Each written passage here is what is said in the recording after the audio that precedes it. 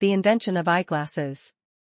Over 700 years ago, in the 13th century, Italian monks and scholars struggled to read small letters. The problem? Aging eyes. The solution? A groundbreaking invention: eyeglasses. Historians believe eyeglasses were first invented around 1286 in Italy, possibly by a Florentine craftsman.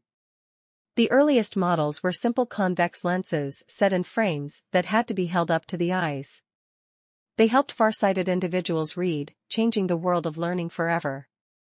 By the 15th century, with the rise of the printing press, demand for eyeglasses soared. Soon, different lenses were created: concave for nearsightedness, convex for farsightedness.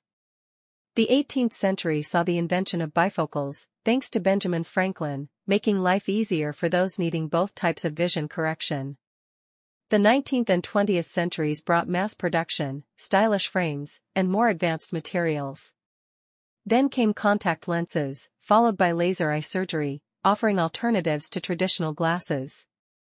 Today, eyeglasses are more than just vision aids. They are fashion statements, protection against blue light, and even smart devices with augmented reality features. From medieval Italy to the digital age, eyeglasses have transformed how we see the world, literally and figuratively.